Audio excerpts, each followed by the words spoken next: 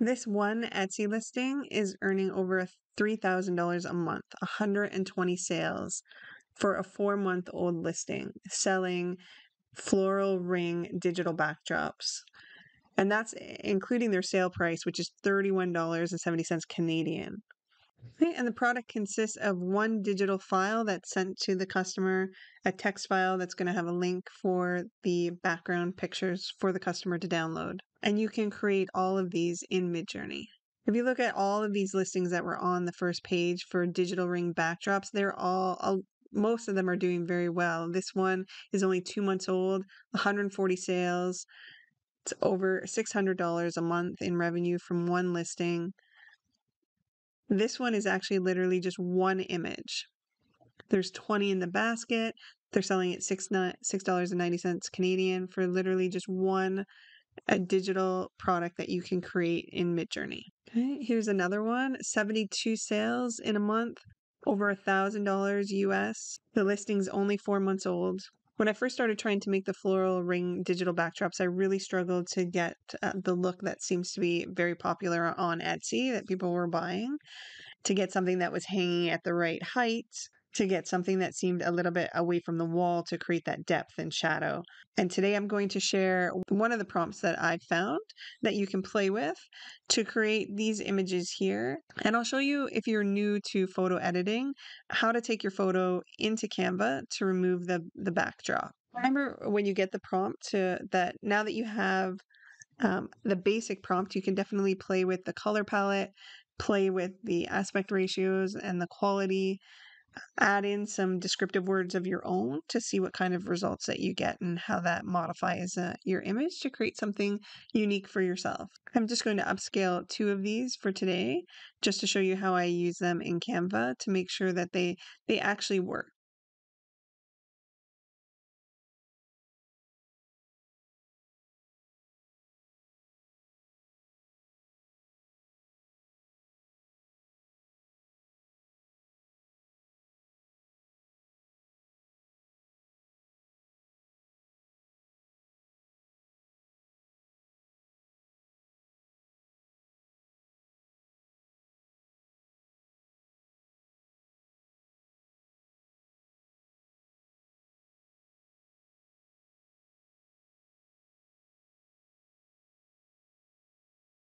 So I'm just going to upscale 2 and 4.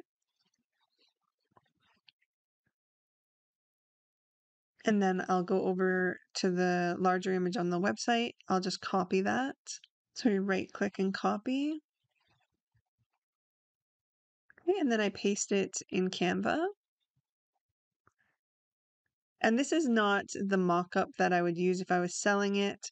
And this is not the image that I would then download and save to give to the customer. I'm just making sure that it actually works with a model in the image. Oftentimes I'll create an amazing looking picture, but I can't get a model to really fit in there where it looks realistic. And I wouldn't want to post something on Etsy that in the end isn't actually going to work for somebody. So I click on the photo, I click edit photo, and then you just have to click BG remover. And normally Canva does an amazing job at removing the background.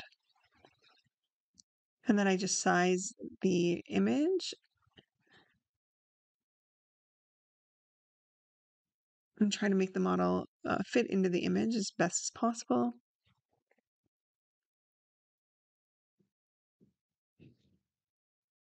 And then I'll often try more than one model just to make sure that it wasn't just a fluke that model fit. I'd like it to be pretty versatile where a photographer could use it for a number of different models. Canva just makes it so simple to do. You can upload your own photos into Canva.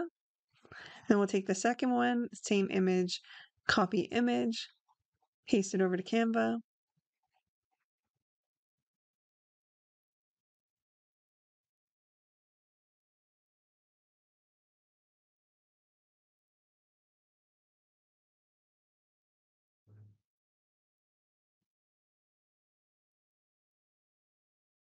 find a model that looks good. And this is also the first step. I'll save these in Canva. And then when I do go to use them as mock-ups, I'll just replace the background image with my upscaled version so it's a little bit better quality. Again, Canva is just so simple for removing the backgrounds and so quick. And then easy to flip the image around if the shadow in the background is coming from a different direction. Make it look more realistic. And there you have it. So I hope you enjoyed this short tutorial on making digital floral rings or wreaths that you can use for your own photography or you can sell in Etsy. If you're looking to start your own Etsy digital backdrop business, this is definitely a great business currently to get into. Like I said, I'll in the description, I'll include the prompt that I used. I will link to products that I also use for upscaling my images and helping me to build out my Etsy shop. So if you like this video and you'd like to see some more prompts that I use for my digital backdrop store, I'd love it if you hit the subscribe button and hit the like button and leave a comment below. I'll see you in the next video. Thank you.